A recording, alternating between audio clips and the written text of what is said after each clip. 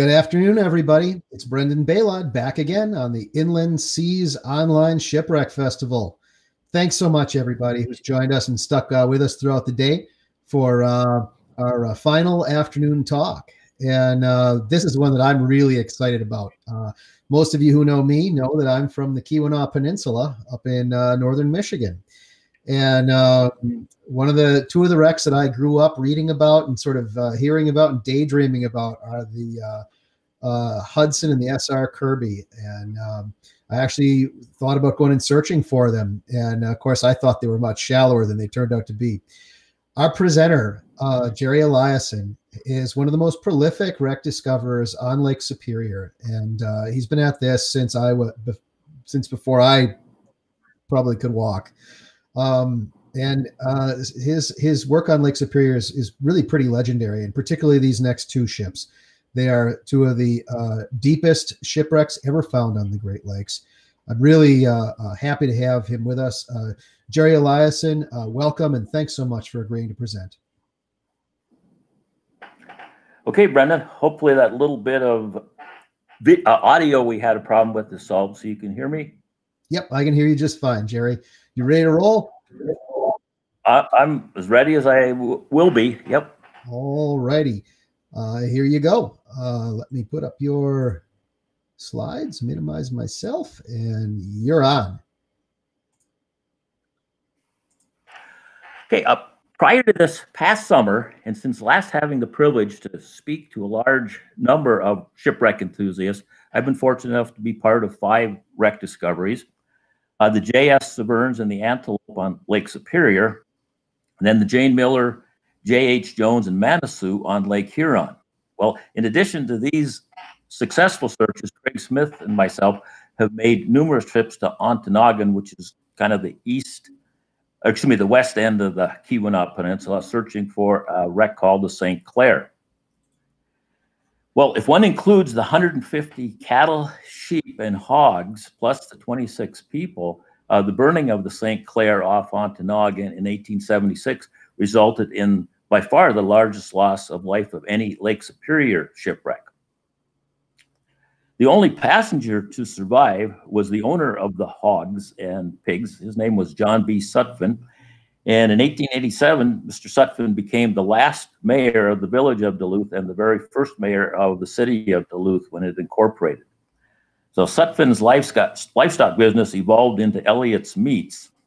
And if you ever come to Gales in November or the museum in Duluth near the aerial lift bridge and stop by for some liquor at Canal Park Liquors, you'll be walking on Sutphin Street, the 1 block long street that was named after him. Well, searching for previously undiscovered wrecks on the lower lakes has had its pros and cons. The travel distances and logistics are a nightmare. On the screen, you will see one such trip of 2,400 miles by land and water. But the concentration of wrecks per square mile of bottom on the lower lakes is 5 times greater than Lake Superior, so the chances of success are much higher. In general, the lower lakes are also quite a bit shallower, making them easier to search than Lake Superior is. But then when you find some of those wrecks in the lower lakes, those dang zebra mussels, the shallower the wreck, the worse they seem to be. So this is a 120-foot deep Jane Miller coated with mussels up to a foot thick in some places. What was once the wheel is now a nearly unrecognizable glob of mussels. Well, my decision was that even though the chances of finding additional wrecks in Lake Superior was substantially less than searching the other Great Lakes, I would prefer refocusing my efforts on Lake Superior, and it's harder to find wrecks, but without zebra or quagga mussels.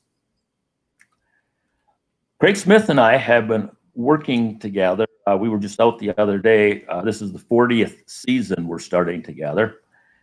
And some of you may have been to some of the Gales of November in the, some of the Gales of November shows in November in Duluth. And some people have been to every one, I found out, but Kraig and I have to admit that we missed the very first one in 1987, We were 16 miles out of Duluth searching for the Innoko, the first offshore wreck we looked for, using this inflatable boat and a paper graph fish finder. Well, we vowed to each other at the time that we wouldn't stop searching until we found the Innoko. But we also vowed that once we found the Innoko, we would never put ourselves through the pain of looking for another wreck. Well, I'm happy to report that we took our wedding vows much more seriously in this day and age. I should clarify that I don't mean wedding vows between Kraig and I. I mean, Kraig and his wife, Patty, they've been married continuously since 1977. Karen and I since 1973, also continuously. So this means that combined, we have been happily married for over 80 years. Excuse me, let me redo the math on that. Since there's 4 of us involved here combined, I should say we've been happily married for almost 150 years. Well, by 2017, Kraig and I had grown frustrated with the search for the previously mentioned St. Clair, and we were uncertain how much of the wreck there would be to find. We may have missed recognizing it on sonar and were reluctant to recover the already 50 square miles we had gone over. And the 120-foot-long passenger coastal steamer, St. Clair, had burned about 15 miles northeast of Ontonagon. And we were especially concerned when we read about the B.W. Arnold and Fred Stonehouse's shipwreck book. The smoldering Arnold had drifted 20 miles before beaching near the Salmon Trout River. Well, maybe the St. Clair had drifted 20 miles too and really didn't sink. That's always a worry with a burnt wreck. And one of the reasons we had targeted the St. Clair in the first place was because it was historic and because Ontonagon was reasonably close, a couple 100-mile drive instead of that 2,500-mile drive. And the prime search area was in the 250-foot deep range.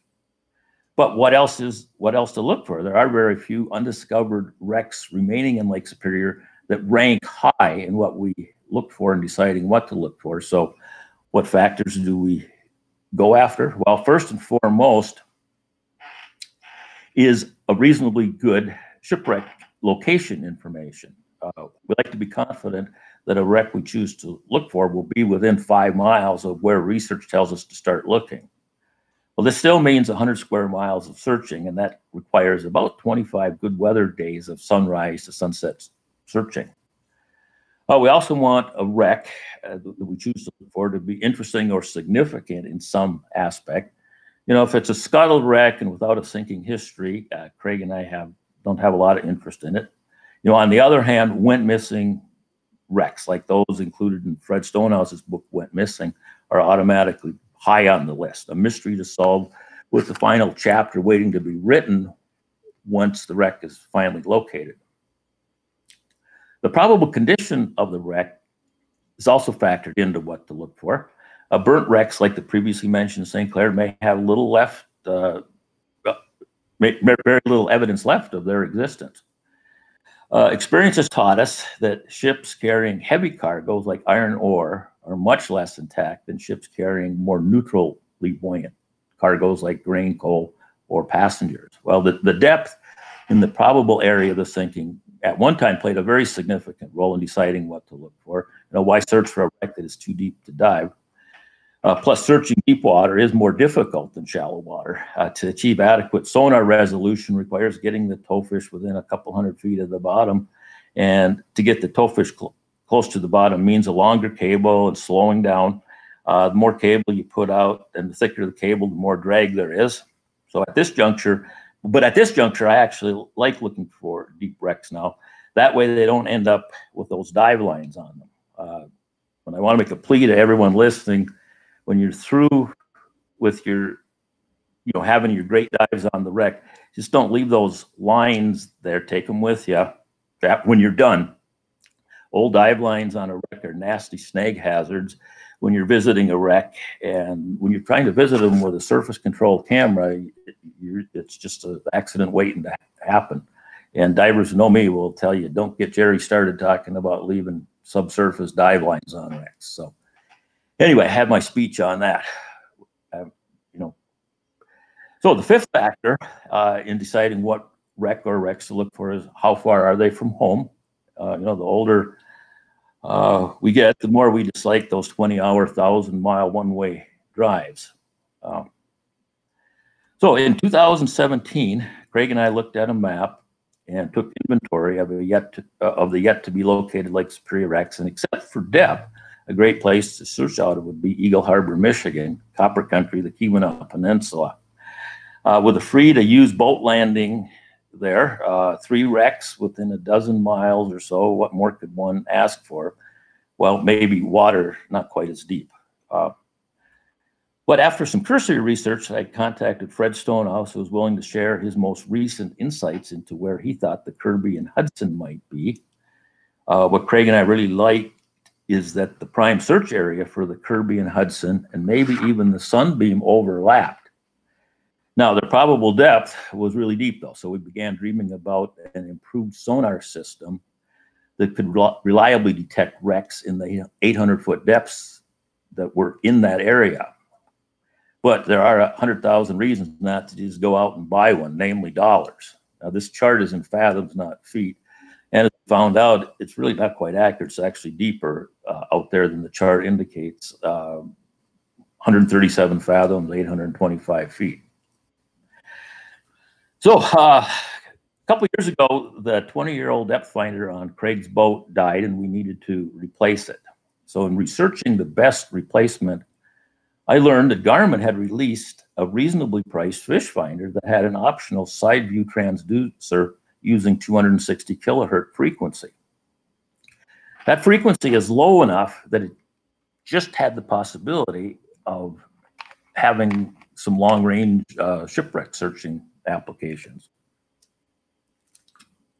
Now, the Garmin wasn't the first one to have side view, but it was the first one to have that frequency. Some of the other manufacturers put out higher frequency units before, but the effective range on those was so short that they really didn't have any practical application for deep water, long range shipwreck searching. So instead of spending a couple $100 on a plain old fish finder, Kraig and I decided to spend $800 on a Garmin 94 SV and transducer.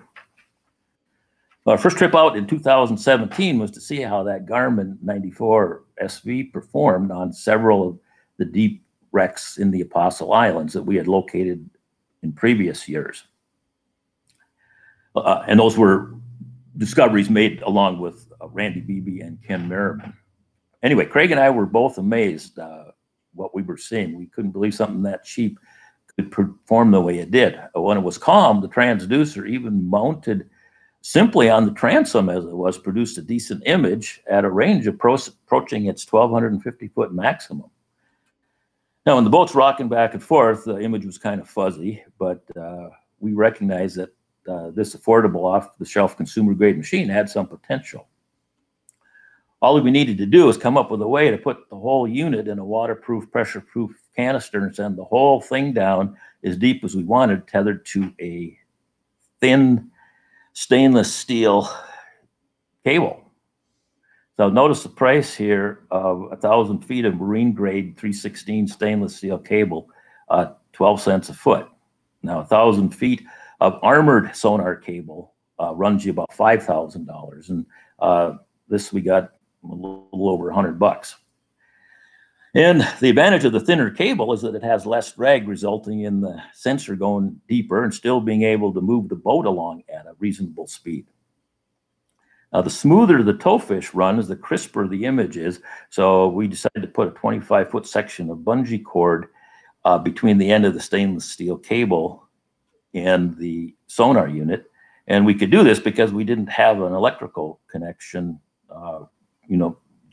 to the boat. Just a physical connection. And this was very helpful in smoothing out wave motion when it was bouncy out. So this is a sample of the rush that Ken Merriman and Tom Fardenquist and I located last summer. This is what it looks like. And we had about 3-foot waves that day.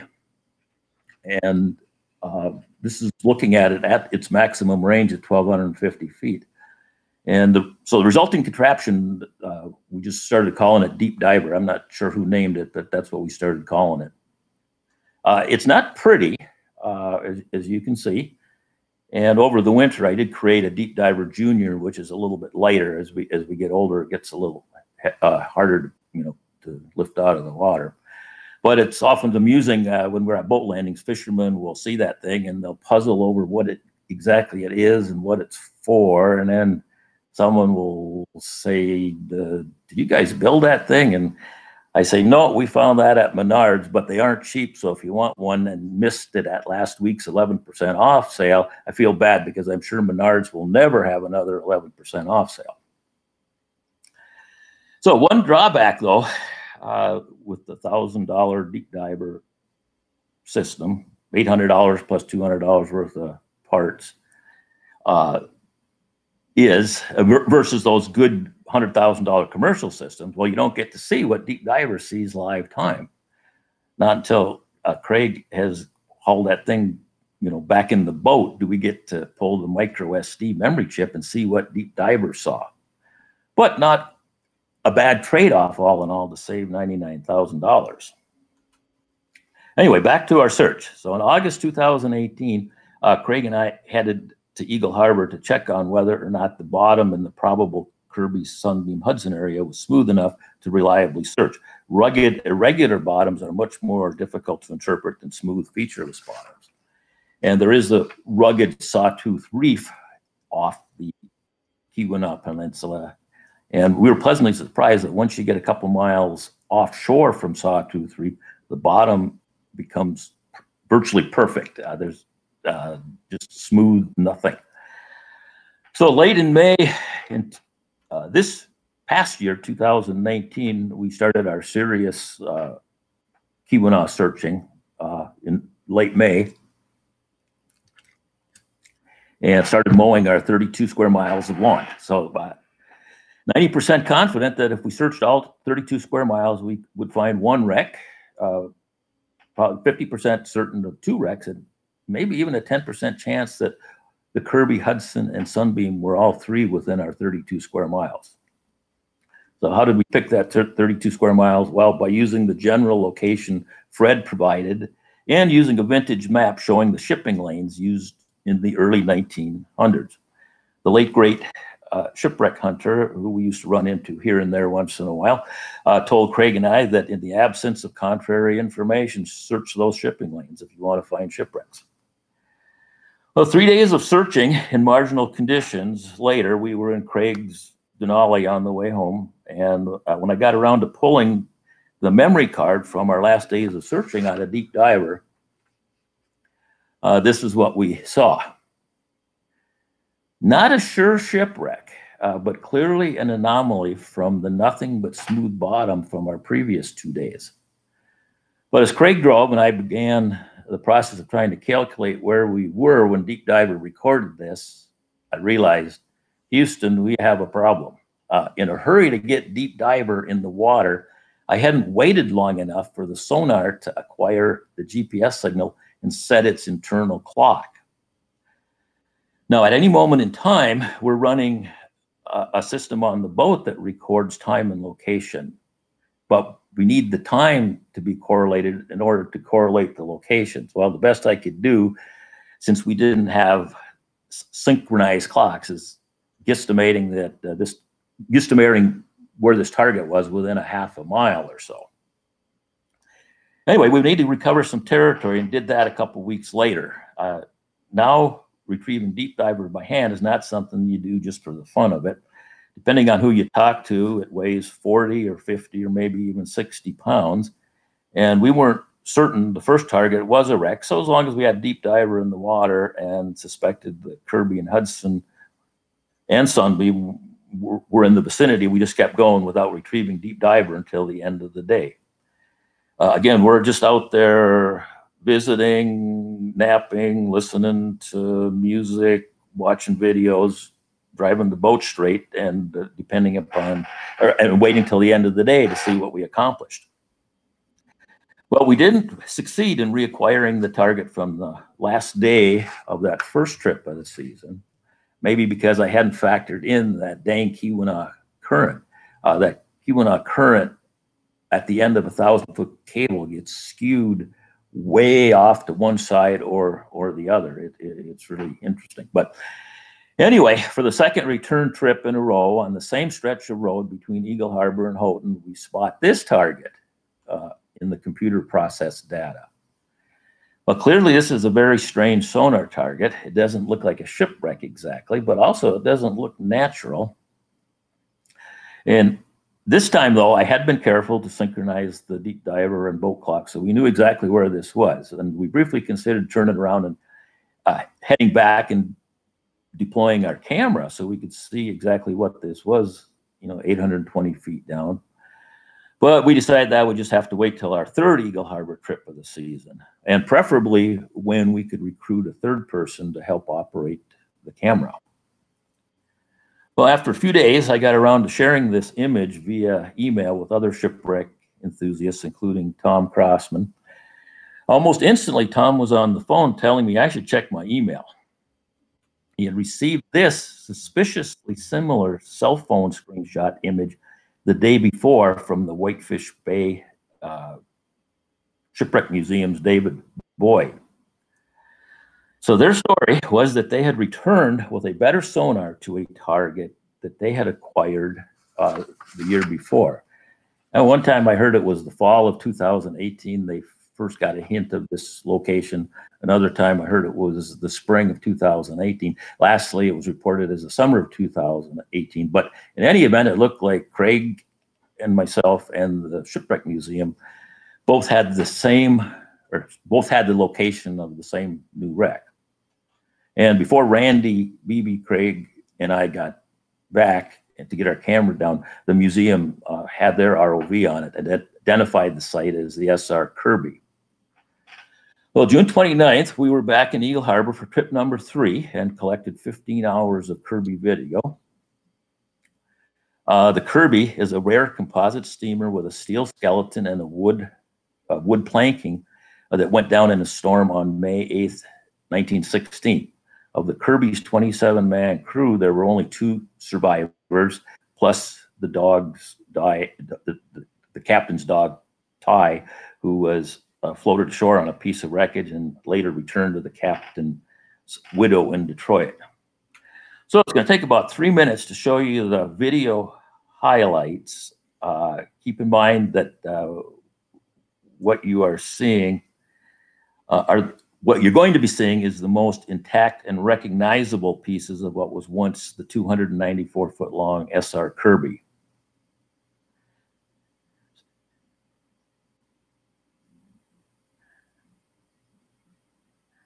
So that was a little fluff stuff, just getting the camera out of the boat. What we have is a drop camera. It records high definition on the camera, but we can monitor things. I think there's another video clip coming up, which will be the underwater stuff of the Kirby.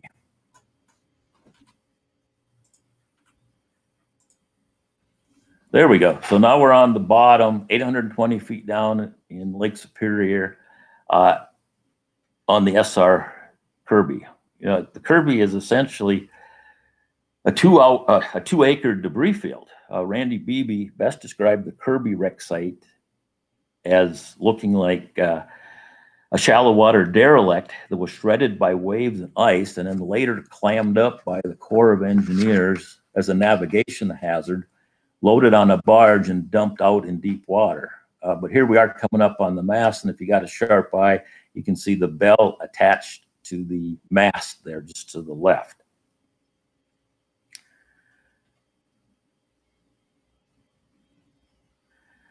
So it's just amazing. I'm quite confident that there are numerous World War II wrecks that were carrying munitions hit by multiple torpedoes and are lying on the bottom much more intact. It seems obvious that that type of construction, the wood composite, was not successful.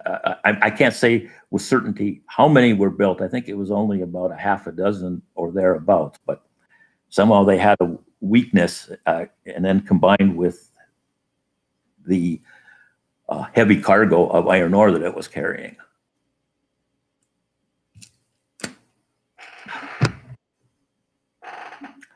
I can honestly say I never dreamed that a deep water shipwreck could end up this devastated and this broken apart.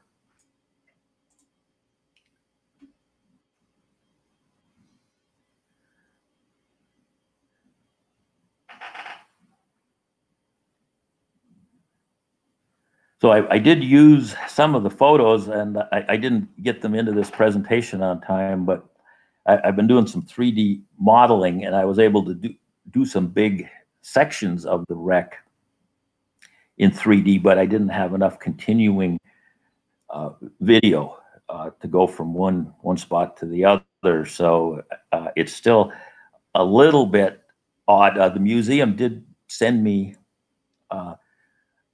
they got a high resolution. I think they used a 900 kilohertz, after on their follow-up trip out there. And it just, again, when you're a kid and dream about what it would be like to visit a shipwreck, this is not, the Kirby is not the wreck that you dream about being able to dive on or visit. Some of the rocky North Shore wrecks on Lake Superior, the Madeira, that have been pounded are in much better shape than the Kirby is. But in a way, that makes it very interesting. We finish up on a porthole here. Okay, well, now it's time. Okay. Randy then needed to head home when we were through with the Kirby, get back to work, and Kraig and I had another day available. So we resumed mowing our 32 square miles of lawn that we had set out as a goal for the season. Plus, we wanted to make another stab at relocating that first target of the season that we hadn't gotten back to. Relocating that one was proving to be more difficult than anticipated, but it did teach me a lesson, so I had always been careful after that and since to get those clocks synchronized before launching Deep Diver. Anyway, time to head back home. For the third time in 3 trips, we are packed up and on the road home between Eagle Harbor and Houghton when I get around to processing the Deep Diver collected sonar data on my laptop. Now remember, we don't see what Deep Diver sees lifetime, only when we pull the memory chip at the end of the day. Now you might be wondering why I didn't run the data before we packed up and left. Kraig probably wondered that after both the first and second trips of the season. When I see this, it finally occurs to me too. But this time there is little doubt. We have another shipwreck, and this one is intact, and almost certainly the Hudson. But will we have the same situation we had with the Kirby? We know that the museum has been searching the same general part of the world. So does the museum already have this sonar target, or will they find this target before we get back with our camera?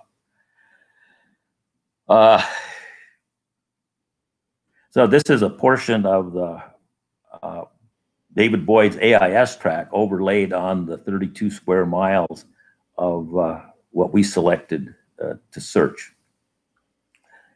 Well, after some thinking through this potential dilemma, I contacted Bruce at the museum, and Fred, and without providing a location to Bruce, said, asked them, did they have another target up there? And Bruce said, well, they had something to go back to.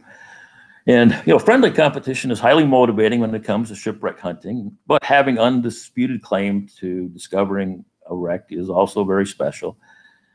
So I decided, well, Kraig and I talked it over, and we decided we'd send Fred the location of our probable Hudson target. And I couldn't think of anyone else to serve as a more trusted mediator than Fred, even though I knew that he is like on the board of directors of the museum there or something, but I couldn't think of anyone else, and Fred agreed to do it. And so the thing was, we sent Fred the location of our target, and the museum was supposed to send Fred the location of their target. And I think it was determined that theirs wasn't. They just acknowledged that no, they didn't have this one eventually. And anyway, thanks a lot to Fred for agreeing to be the judge and jury on this. But one of the real fun aspects of discovering a virgin wreck is that the news leads to contact with relatives of those lost on the wreck. In 2013, Kraig got contacted by Kathy Pletch, who was the great-great-grandniece of the Henry B. Smith's captain. And this time we heard from Peter Trotman. Peter is the great-grandson of Hudson Captain Angus MacDonald. And the hope is that we get him out there. And Peter shared one of his family books and came up and saw visited us in Duluth. And the goal is to get him out on the wreck this coming summer, if we're allowed back into the state of Michigan before winter hits. Anyway, thanks to Peter, Kraig and I now have a copy of this rare book. Then we didn't know that existed. So the name of the book is The Last Voyage of the Hudson. I'm not sure if Peter has them for, actually sells them or not. But much of the information to follow here is borrowed from this book.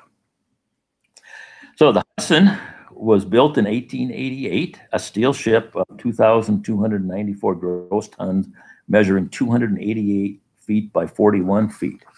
With a running speed of 15 miles per hour, the Hudson, when launched, was one of the fastest vessels on the lakes. Angus MacDonald became captain of the Hudson in 1894 at the tender age of 37. And this wasn't even his first command. 10 years earlier, he was promoted to master of the Vanderbilt. So you may be curious how he became captain at such a young age. Well, Angus went to work on the lakes at age 13. As a captain of the Western Transit Company, the lake arm of the New York Central Railroad, you might also be wondering who his bosses were. Well, here's a list of the officers and board of directors. I think you will recognize several of these names as captains of American industry. There's a couple Vanderbilts on there. J.B. Rockefeller, or J.P. Morgan, Rockefeller. So loaded with 69,000 bushels of wheat, loaded with 69,000 bushels of wheat and 22,500 bushels of flax, the Hudson sailed through the Duluth Ship Canal on the evening of Sunday, September 15th, 1901. The intended destination, Buffalo, New York. What is known is that strong westerly winds increased to gale force overnight. As the Hudson sailed just off the Keweenaw Peninsula the next morning, she was spotted by the daughter of the Eagle River lighthouse keeper. Identified as the Hudson by her rare twin fore and aft smokestacks, 2 hours later, the Hudson was no longer visible. The distance off Eagle River was variously reported as 2 miles and 8 miles. In the days that followed, wreckage came ashore along with 7 bodies of the Hudson's 24-man crew. The recovered bodies did not include Captain MacDonald. 2 of the bodies were a full 70 miles from where the Hudson was last seen on the surface. Eventually, news came out that the John M. Nicole had witnessed some of the Hudson's struggle. The Nicole's captain, William McLean, said, "At 10 a.m. Monday, we caught up with the Hudson. The gale was then at its height, and the seas were seen to make a clean sweep over her decks. My ship was leaking and in bad shape, and I decided to head for Keweenaw Point and take shelter on the lee side. As we approached the Hudson, we saw that her stern was apparently gone, and she was lying in the trough of the seas. Distress signals were flying, and 4 men were seen on her deck, clinging to the port rail. The cargo had apparently shifted, and the boat had a bad list to starboard. It seemed to us the Hudson did not have long to remain afloat. We passed within a half a mile of her, and it was hard to go on and leave those men to their fate. But our ship was leaking badly, and we all had what we could do to keep her afloat. It was out of the question for us to stop. To the west, I spotted another ship. I think it was the the Gilchrist, the steel ship of larger size. We finally reached shelter under the peninsula and remained there for 48 hours. By the time we reached still water, there was 3 feet of water in our hold. So that's kind of the eyewitness account of what was seen when the Hudson went down. An investigation went on and later exonerated Captain McLean from not doing more to help save the Hudson's crew. And one of the things I come across is that there actually is a ghost story associated with the Hudson. According to legend, the Hudson rises to the surface every September 16th, the anniversary of the sinking.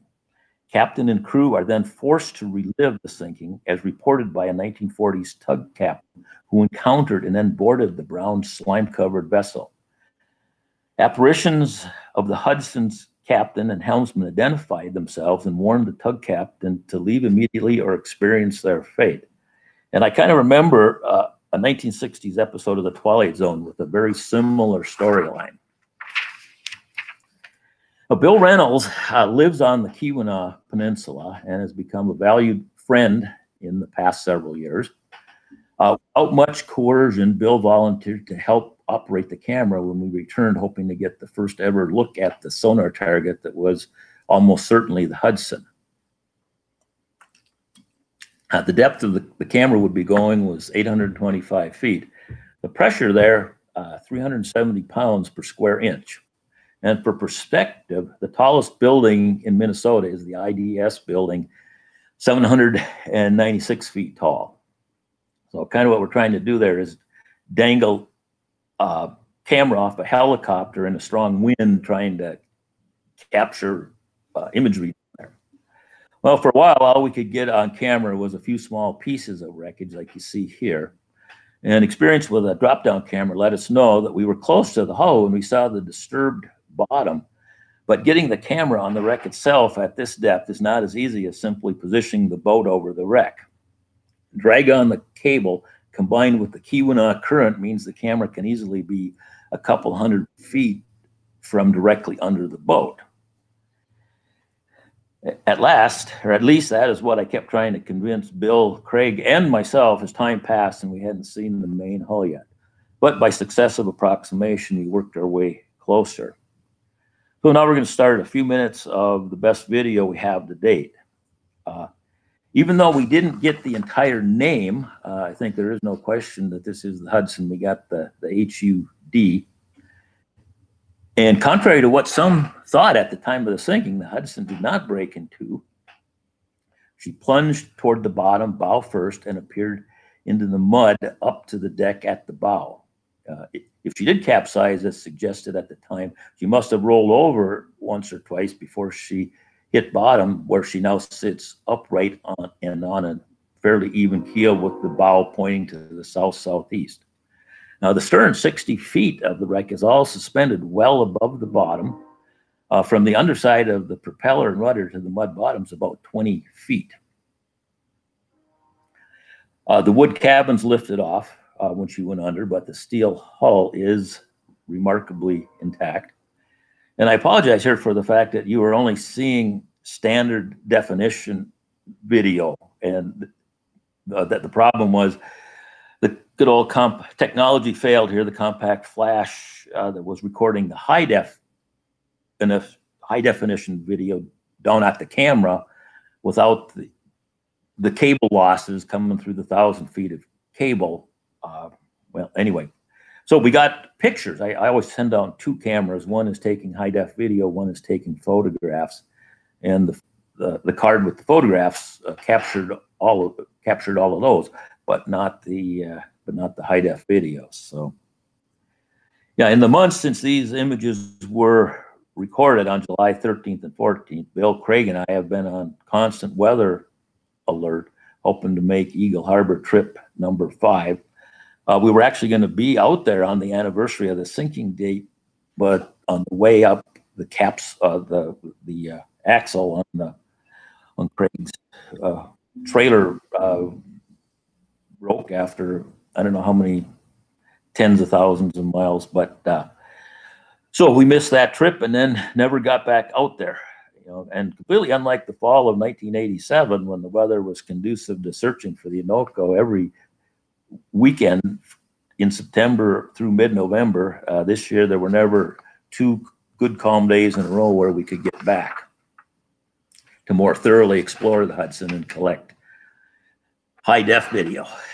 So what about that elusive target from the first Eagle Harbor trip of the season, the one that just might be the Sunbeam, the sidewheel passenger ship that sank when Abraham Lincoln was president, the sole survivor, a Superior, Wisconsin resident who floated on a small piece of wreckage for 30 hours and survived in August, and only survived because he gave up his seat in one of the 2 overcrowded but ill-fated lifeboats.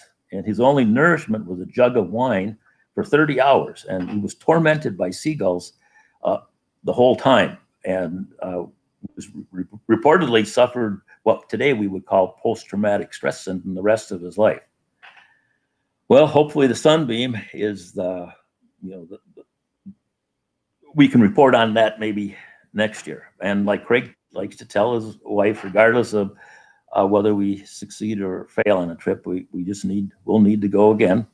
And I'd like to just now thank my wife Karen for helping me put the presentation together. And I'd like to thank my son who built a side scan sonar in 1999 when he was going off to college. I said study hard and build this sonar, and he built it. And until recently, it's worked reliably, and we found about 15 wrecks with that one. So anyway, if there's any questions, let me know. Jerry, thanks so much. What a great presentation. I'm going to go ahead and hide this and put us both back up on the screen. All right. Pardon me? Any questions that anybody has from the audience for Jerry about this, about these 2 deep wrecks, or about the Sunbeam, which is still missing? Some people are talking about putting a submarine down there. Pardon me? Some people are talking about putting can you put a submarine down on those 2 deep wrecks off Keweenaw? Can I? No, I might be able to build it, but I'm not sure who would be willing to take the test dive in it. Yeah. So Jerry, are you guys going back out looking for the Sunbeam this summer? State of Michigan willing? Yeah, we've been trying. Living in Minnesota, we don't hear as much about what's going on in Michigan on the local news, but I know the rules are tougher there. I tried to get a motel room there, and I was just basically informed that we're not supposed to. Is that true? I mean, you're not supposed to go to Michigan. And I heard the boat landings are closed. Is that? I think they may have just opened them, although my Isle Royal trip was canceled, and I had to push back my Michigan wreck hunting trip, albeit to Northern Lake Michigan, back a month until early June. Can anybody on the chat from the other side of the lake confirm if the hotels and the boat launches are open? They say this week, Jerry. This week they're going to open up there. So you should be able to get up to the Keweenaw. Okay. Yeah, I called last week, and there's a nice. Well, we were going to go to Ontonagon first to get all our equipment checked out before heading the extra 100 miles up to Eagle Harbor, and kind of got the word that they said call back May 1st. We can't promise you anything, but call back May 1st. So that's our plan. Yeah, we hope to get out there. Very cool. Well, like I say, it's been frustrating. Go ahead.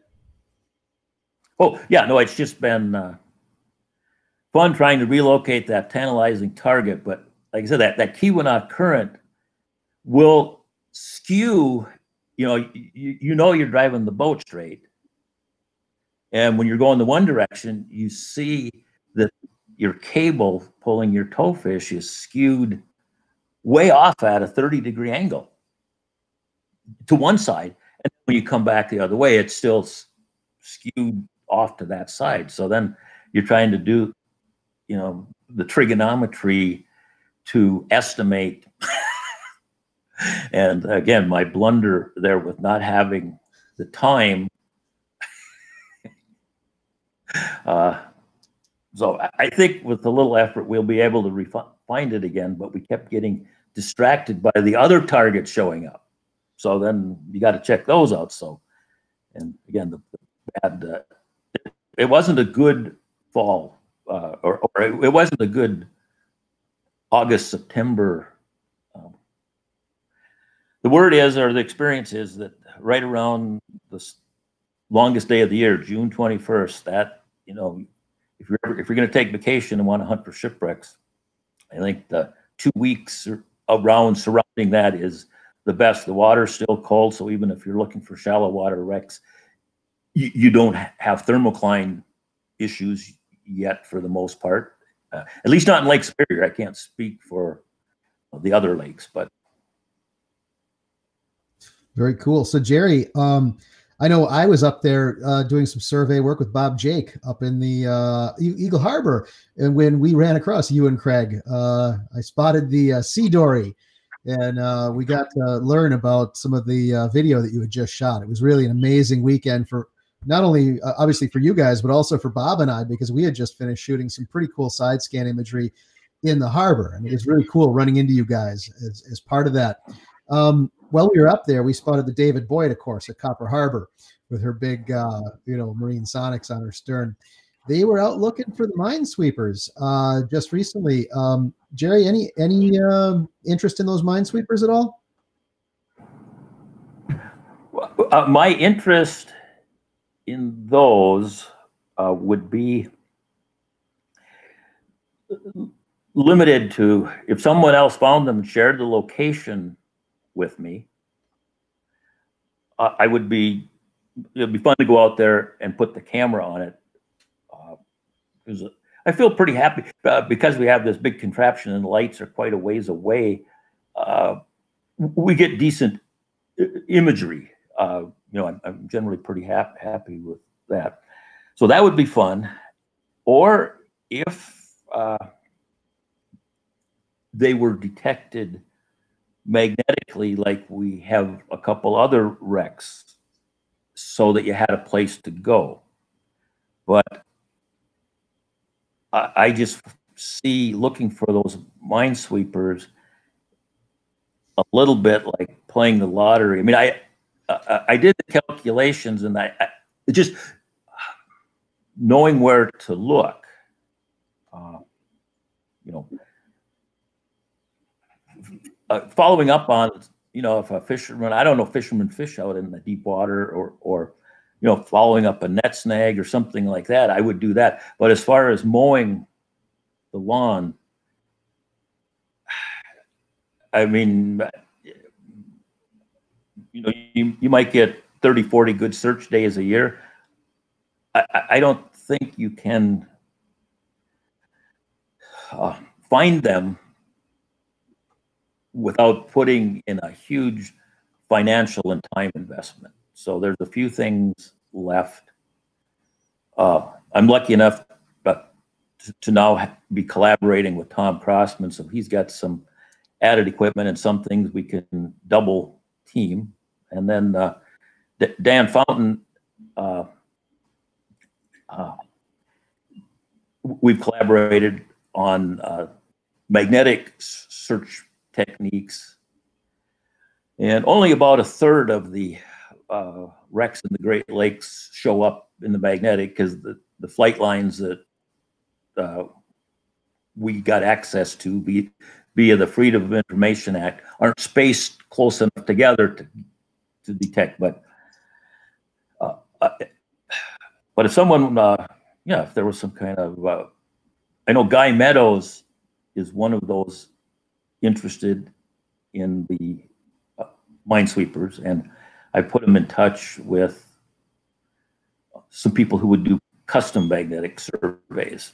But of course, those are very expensive. So a person who limits their budget to $1,000 sonar system isn't going to spend $80,000 to fund a magnetic search. You know, I mean, yeah, Kraig and I do things on a shoestring budget.